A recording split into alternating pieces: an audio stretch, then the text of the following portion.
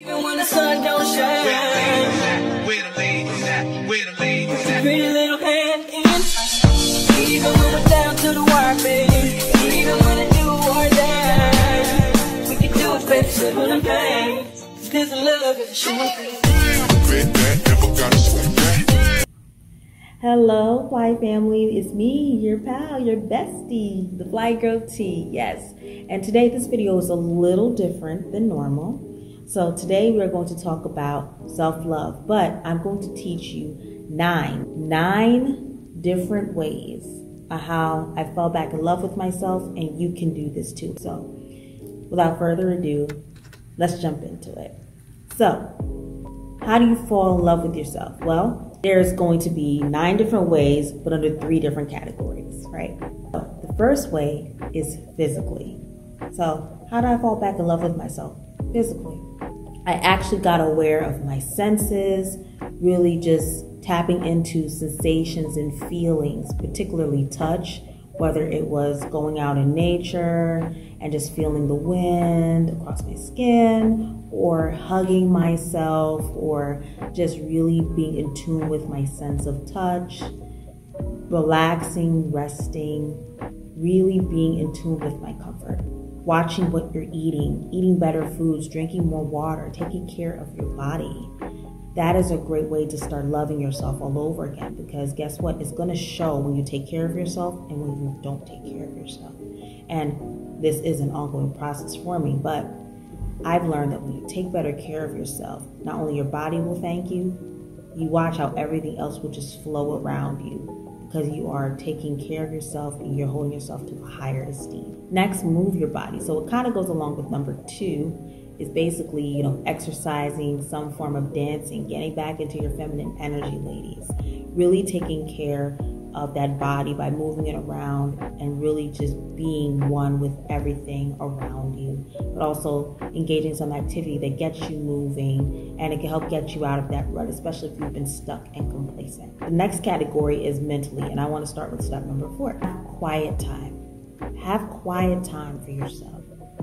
Enjoy just being in the company of just yourself, whether it's a quiet room, maybe everybody's asleep and you just want to just mellow out and just have your thoughts to yourself. Have some quiet time. That may require you to take some vacations. That may require you to just be in the car, whatever it is. Have some quiet time. No music, no nothing. Or maybe it might be kind of minimal. You might just listen to music, but just be silent with your thoughts. But have quiet time. Strengthen and sharpen your mind. This is number 5. Strengthen and sharpen your mind. You want to make sure that you are really strengthening and sharpening your mind every day, whether it's some brain teasers, some thinking activities, read some great books, learn from your favorite YouTubers, and not just learning about celebrity gossip or just junk food type of stuff, but really like learning how to manage your money better, or learning how to be better in tune with your feelings.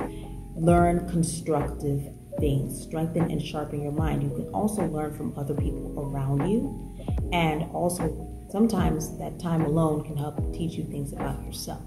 Also, minimize those negative thoughts and beliefs. You really want to get rid of those negative thoughts and beliefs. Now, don't worry, I know it is easier said than done, but if you're saying, I can't have this, I can't afford this, no. Flip the script and turn them into positive things.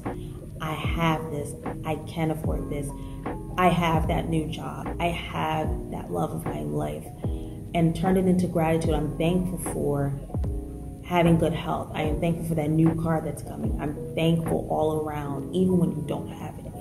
Now, we're going to get to the emotionally and spiritually part, and this is going to now be the last few steps. Process your emotions in real time. Understand what you're feeling, go through it, deal with it, but don't be stuck there. And a lot of times, this really counts for our negative emotions. You're going to feel things as a human, whether it's anger, sadness. Acknowledge it, feel it, but don't stay there for long. It's okay to have these feelings, but also you can relish in the positive ones. But we know that every day is not always going to be sunny, but you're just being hopeful that eventually the sun will come out again. Process your emotions in real time, especially the negative ones. Feel it, reel in it, but do not stay in it. Give yourself grace. Give yourself grace to make mistakes and to fall. Be gentle with yourself. Sometimes things don't go the way you want. You could have done this better. You could have done that better. If I worked a little harder, if I acted sooner. A lot of times it's very easy to beat ourselves up when we do just that. But give yourself enough grace to come back up, to learn, to understand how you can improve, but also pat yourself on the back on what you did well. And lastly, I say that this is the most important of all. And I think this is really paramount to all of the 9 steps, but it really hits home. And that for me is spending time with God. When I spend time with God, I learn more about myself spiritually. I learn more about Him spiritually. And I look at the areas of my life where I know that I need fine-tuning, but also where I'm blessed at. And also, spending time with God allows you to really put things into perspective. For instance, you read your Bible, when you meditate and focus on certain scriptures and apply them to your life. For me, the biggest season in my life is learning how to give God control.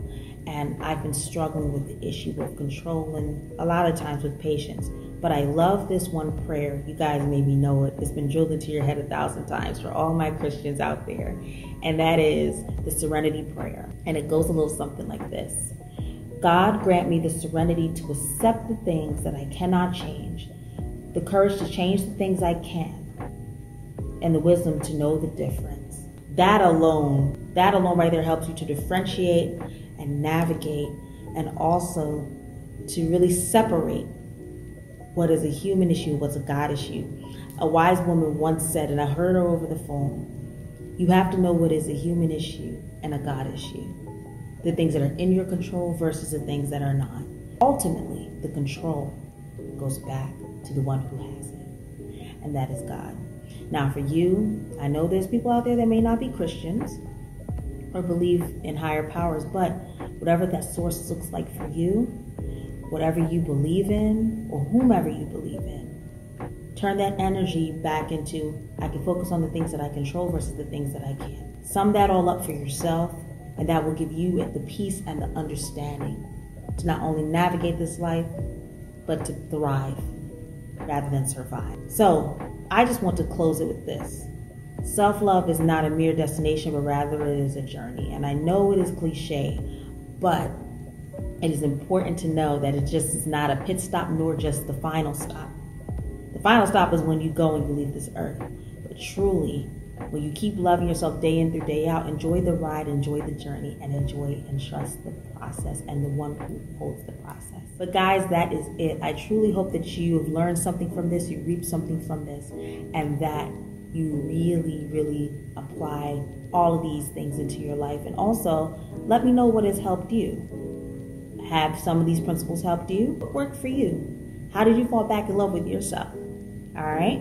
But until then, you guys, until next time, stay true, stay you, stay fly. I love you all. Remember to like, comment, and subscribe. And I look forward to seeing you. And I want you to win each and every day the Fly Girl way. And it's me, the Fly Girl T. Until then, take care. Bye-bye.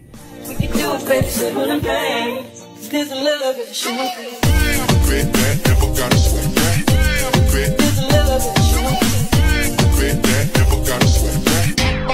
There's a love in the show.